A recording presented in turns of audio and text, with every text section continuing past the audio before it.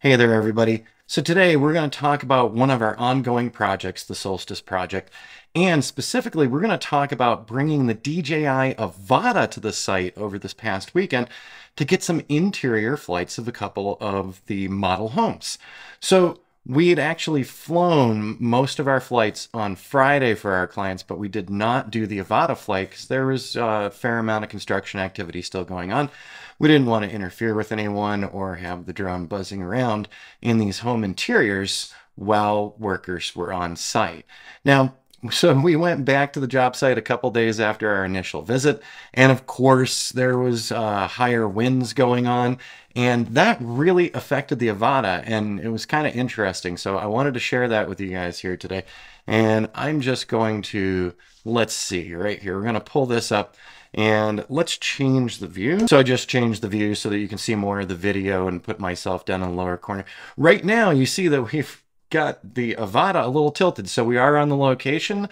Winds were up to 20 miles an hour. And actually, winds even got worse as we went inside the building because it created some, wind tunnel effects. But let's go ahead and hit this real quick. So what you're watching right now is the video recorded in the goggles. If you're new to the Avata FPV drone, let me tell you. So, number one, the goggles actually can record video. Also, the drone records video. So we have a micro SD card in the goggles, and we have a micro SD card in the drone. The goggles are just giving you everything, whatever it looks like. When you're recording to the drone, you can have something called horizon steady or rock steady, and that helps to stabilize the final video. But right now, this video is not looking really stable at all. It's tilted to one side, it's bouncing around, and that's just from the winds, outside coming into it. And let me see here. I'm pulling ahead a little bit, and let's just play this from here. And you're going to see, this is a very unstable look. It's not an appealing look. This is not something that goes on the client's website. But with the stabilization, with the horizon steady that we use in this particular one, it really cleaned things up a lot. And I'm going to show you that momentarily as well. So when we come back from a job site like this using the Avata, we've got two cards to offload. We've got to offload the goggles, and we've got to offload the drone. And of course, the micro SD card's slot on the drone is mind-numbingly difficult to actually open up and close because it's right up against the props as well. See all this bouncing that's going on here? Let's go ahead and let's fix that. So I made an extra video for you guys this morning, and we'll go ahead and minimize the QuickTime player, and let's go ahead and take a look at this. So this is for the horizon steady. I'm going to drag this all the way out here for you, and let's make sure we minimize other things in the background so we're just seeing this. So let's set this up. On the left-hand side, this is the goggles view. On the right-hand side, this is the drone stabilized view. So on the left-hand side, you can tell that it's the goggles because we've got some readouts down here, 4.1 feet above the ground, and distance, the drone is 29 feet away from the operator, and its height is 6'2" right now. I don't think that's correct. But let's go ahead and play, and let me move my mouse out of the way. Once again, left-hand side, unstabilized from the goggles. You can see it bouncing around pretty well. Right-hand side is the stabilized version. By the way, I used Final Cut Pro to lay these things out so that you could see them together. Look at that jitter on the left-hand side. So we've got a lot of wind coming through this site. We already had wind out there, but we're getting kind of this wind tunnel feel going on in here, and the wind is going from east to west. So it really knocked the drone around a good bit. And for the drone operator, you're seeing what the goggles see, so that bouncing and moving around. When we take that final version of the video that Horizon Steady had been recording on, we see on the right-hand side how much smoother and calmer this is. So when you're doing interiors, a lot of people are using drones for doing interiors of finished homes, but for our projects, for our clients, we're also going to be doing some flights through their model homes as well.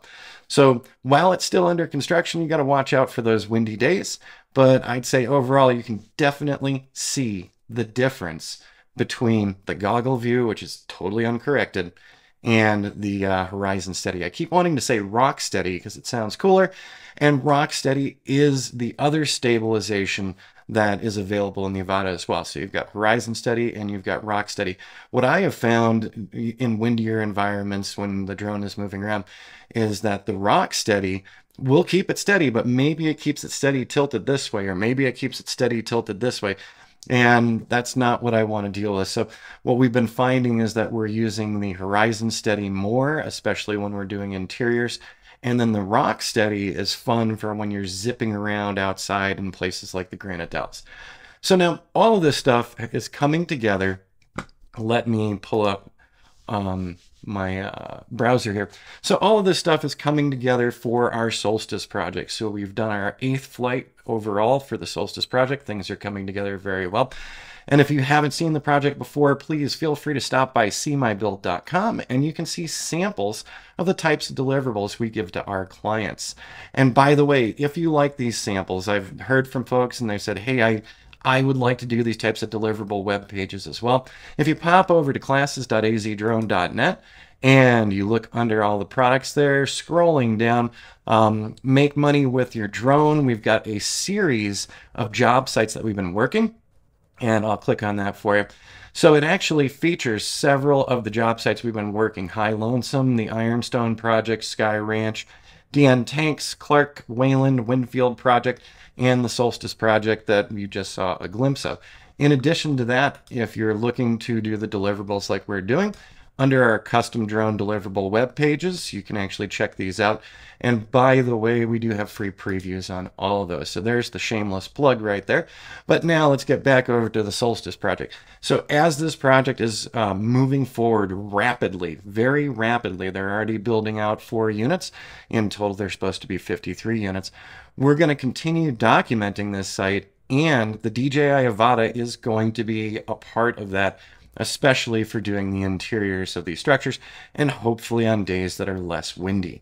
So I wanted to share that with you guys and show you, rather than tell you, show you what the goggle view looks like versus what one of these stabilized views work.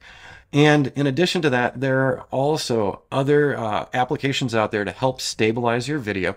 So one of them is called GyroFlow, but there are several out there that will help you stabilize your drone video, especially coming from little copters like the FPV copters like the DJI Avata. If you have questions or comments, please feel free to leave them down below. Don't forget to like and subscribe. We also have the new thanks button below.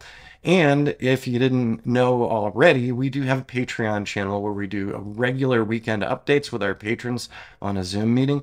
And the link to our Patreon channel is down below as well. And by the way, those 2 classes I showed you do have 20% off coupons. So just give that a read down below as well if you're interested in any of them. And as always, thanks for stopping by and hanging out for a few. And I'll look forward to seeing y'all in the very near future.